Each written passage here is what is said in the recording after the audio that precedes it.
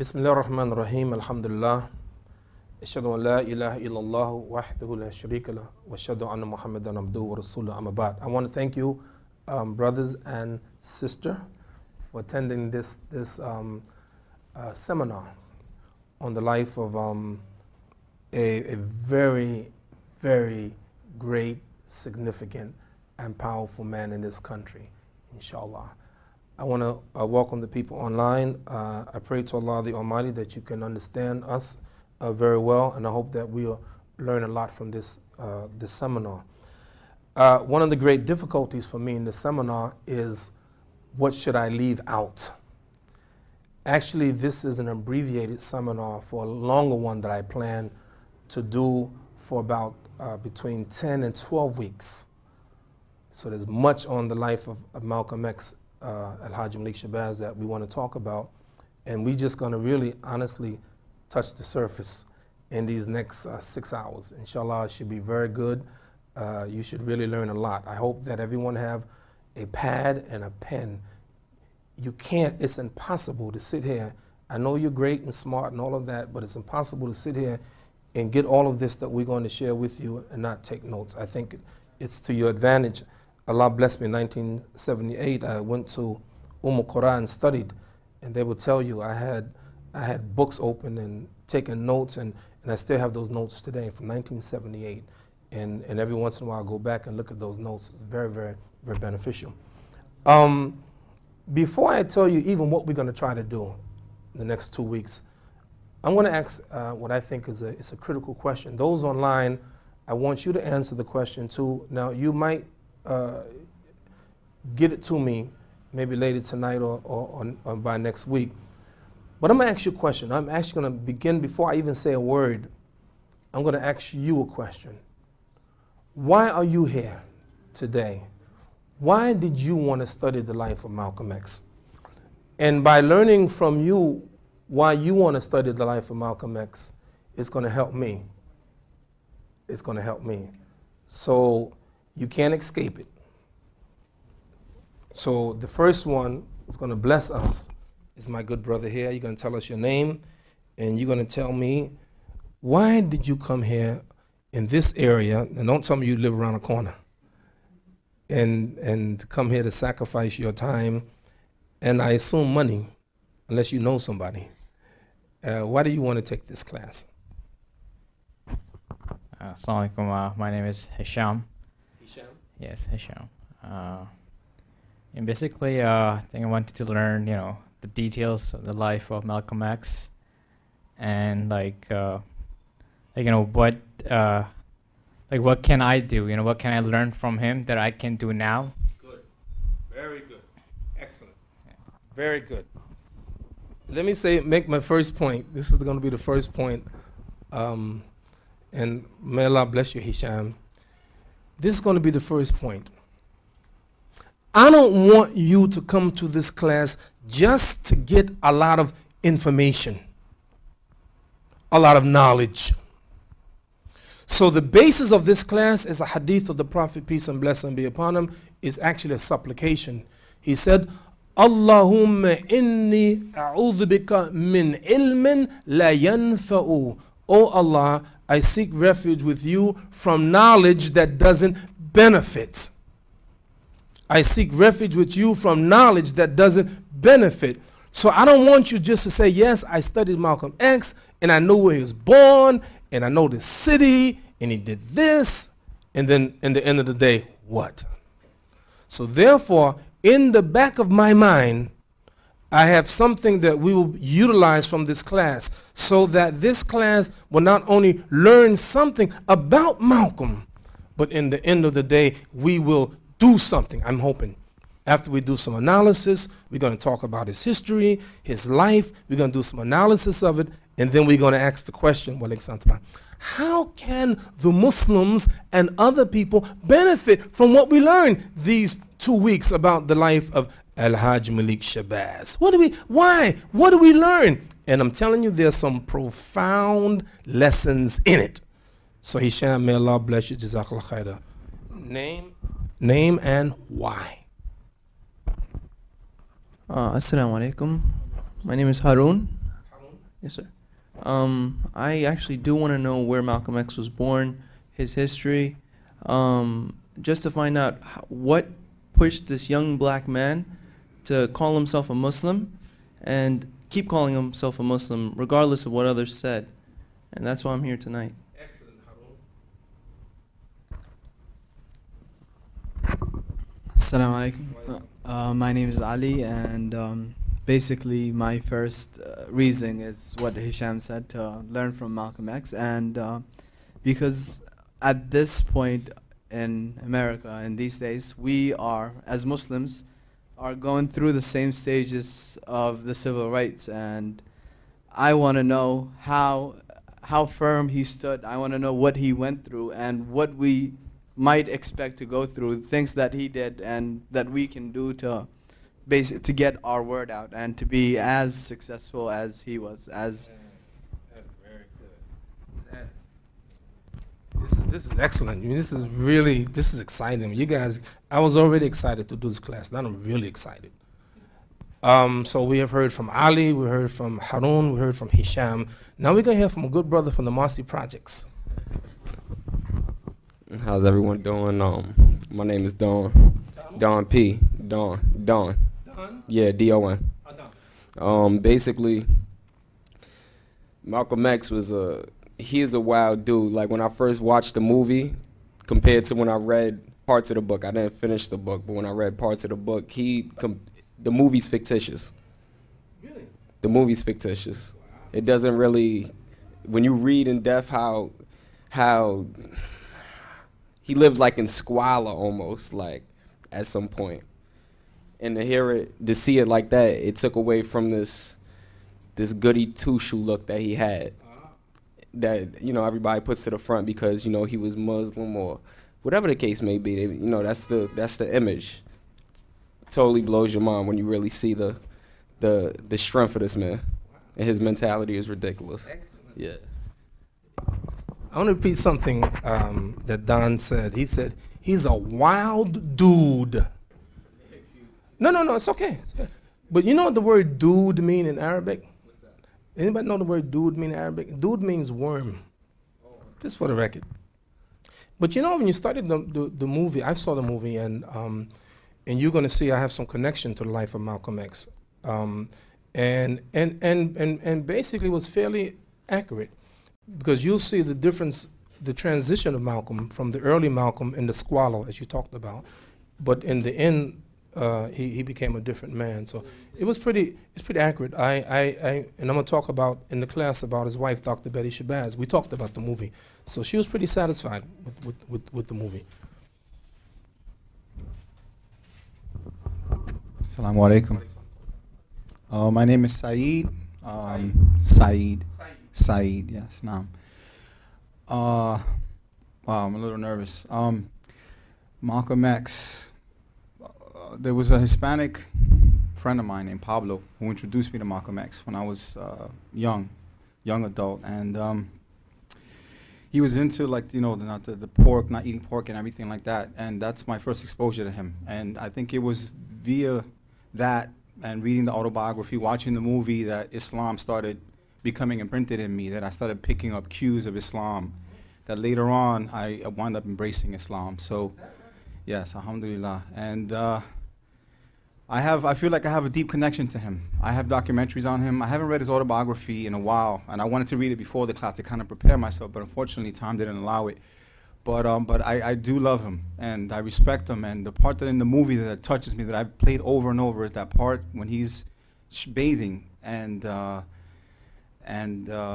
his name escapes me now, but the brother comes in and starts trying to tell him about the Nation of Islam, and after that he starts making a transformation. That part is very deep because I feel like I can connect to that. So I'm looking to come out of this, you know, learning a lot more, inshallah. Man, you know what? I don't even want to do the class now. I want to listen to you guys, man. You guys are so powerful. Sister, we can hear from a sister now. The question is, sister, is why did I come here to this? Why did I want to study about Malcolm X, El-Hajj Malik Shabazz, Malcolm Little, Umar Wali, El-Hajj Malik Shabazz. These are all the names. Who did I say? Malcolm Little, Malcolm X, Omar Wali, he got the name from Nigeria. We'll talk about that.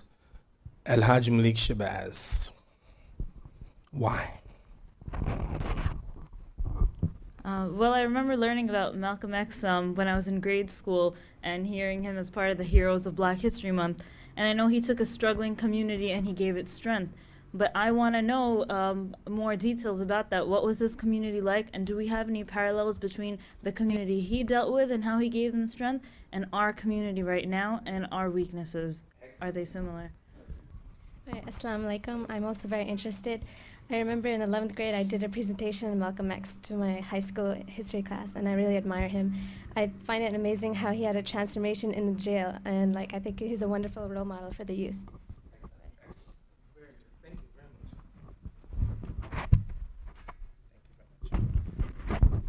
All right, I know some people that didn't get done. I'll get you later, but I want to kind of get started.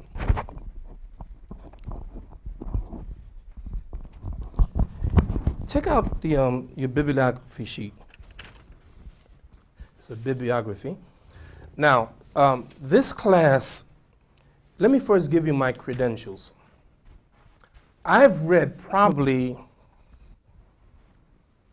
75 to 100 books about Malcolm. And, but that's not my credential. I've read the books, but I won't be speaking from the books. I'll refer to some of the books sometimes. But you will find out that I have a personal experience. And let me tell you my personal experience before I go over some of these books. I remember I was in Scotland. This has to be 10, 12 years ago in the United Kingdom. And I went there to give a lecture on Malcolm X. And as the brothers picked me up from the airport, we're driving, and I'm looking at all these huge posters, Malcolm X, and then it says Imam in big bold letters, Imam Siraj, the best friend of Malcolm. Now let me tell you what I did when I saw that. I started laughing. Man, I had never laughed so hard in my life. I was crying. It was so funny. I was laughing. Oh my God, brother, why are you laughing? I said, brother, I was 14 years old when Malcolm was assassinated. I was not his best friend. I never met him. But I have a connection with him, and I'll tell you what that connection is. It's a lot. My connection with him is a lot. A few things. Somebody asked the question, they want to know when did Malcolm begin? Where did he begin? He began 19. Do we need this up here? We have to have this?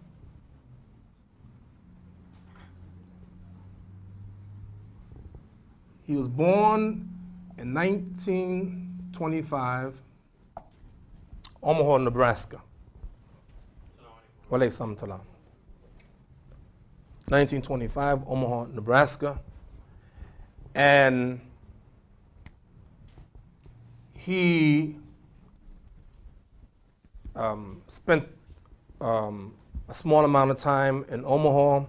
His parents moved several places. They moved to Milwaukee. They moved to Lansing, Michigan. Malcolm went to Boston. He went to New York. He went to Detroit, things like that.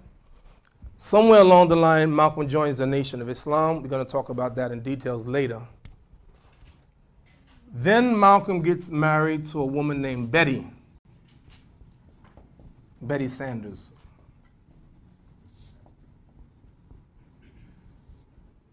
What are we talking about right now? I'm not giving you names and information. I'm going somewhere. What's on the issue right now? The credentials of Imam Siraj Wahhaj. What credentials does he have for teaching this class? Some years ago, maybe around that time, I was asked to give a lecture at Medgar Evers College in Brooklyn. Now I want some water. I'm sorry. I'm going to have you guys work. See, I don't have these guys work. I do that on purpose, by the way. And when they bring the water, I'm going to get something else. Watch. It's between us, right? Thank you. I need some juice now. Now, I gave a lecture at Medgar Evers College, right? And when I was finished the lecture, this Muslim woman comes up to me, and she says, oh, man, that was a great lecture. And I've been hoping that Muslims would come here for a long time. And we never had a Muslim. I'm glad we have a Muslim. And she said, I really enjoyed the lecture. And then she said, do you have time to come into my office? I said, sure. She said, okay, you know, meet me in my office in 5 minutes. I said, well, where is your office? She's on the second floor. I said, but where? And she said, well, you know, it has the name Shabazz on the door. And when she said that, I said, I think that's Betty Shabazz, the widow of Malcolm. And sure enough, Dr. Betty Shabazz worked at Medgar Evers College. She didn't know me, Imam Siraj Wahhaj. I was just that guy, that Muslim man, giving a lecture at Medgar Evers College. So she invited me to her office.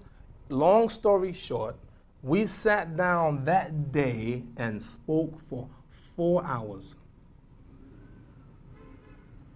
And the only reason that it wasn't more, I said to her, Dr. Shabazz, I have to go.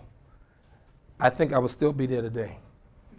And she taught me so much. She's a teacher. She taught me so much about her husband. Some of that I'll share with in the class, inshallah.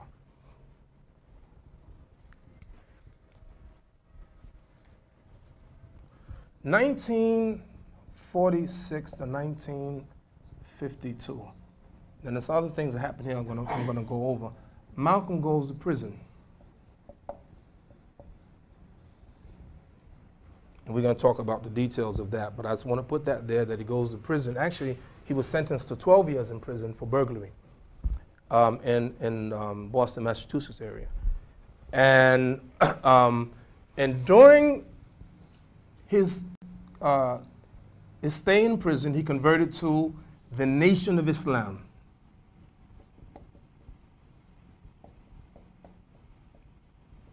And he becomes a black Muslim. More about that later.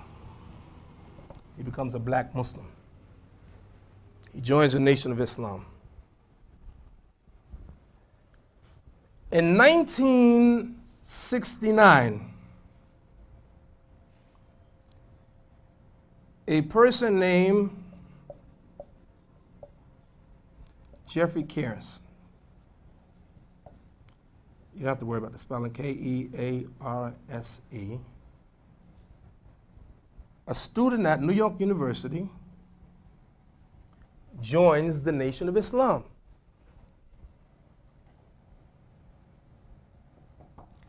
And he becomes Jeffrey 12X. Malcolm joins the Nation of Islam and becomes Malcolm X. Malcolm joins the Nation of Islam in prison. He comes out in 1952. He becomes Malcolm X. Jeffrey Kearse, a student at New York University in 1969, joins the Nation of Islam and he becomes Jeffrey 12X. Who is Jeffrey 12X? Not you, Musa. You look too anxious. Who's Jeffrey 12X? Ali said me. Yes. Why Malcolm X? The first Malcolm to join the nation, Malcolm X. The second Malcolm, Malcolm 2X. The third Malcolm, Malcolm 3X. The fourth Malcolm, Malcolm 4X. Jeffrey was the 12th Jeffrey. I know Jeffrey 11X, I know Jeffrey 13X, Jeffrey 14X, so forth and so on. And to give you an idea how many African Americans were joined in the Nation of Islam, I knew somebody named James 252X. That's big. So you know that is growing. So similarly, as Malcolm joined the Nation of Islam, so did I. What's my credential? My credential is I've known his wife ever since. We meet all the time. We had talked. She's since died, by the way. And we're going to talk about that later on. We talked all the time. We talked many times, and I learned many things about her. Now, It is impossible to talk about Malcolm X unless you also talk about the history of African Americans. Can't do it, it's impossible. Because you will see the context of Malcolm becoming a Muslim, so-called black Muslim, is as a result of what's going on in the country. Jeffrey 12X joins the Nation of Islam as a result of what's going on in the country. Now, Malcolm X ultimately became what name?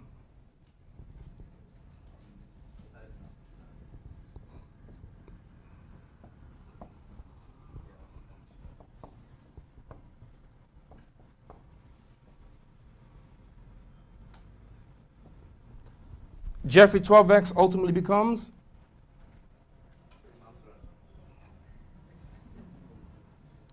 Siraj Wahhaj.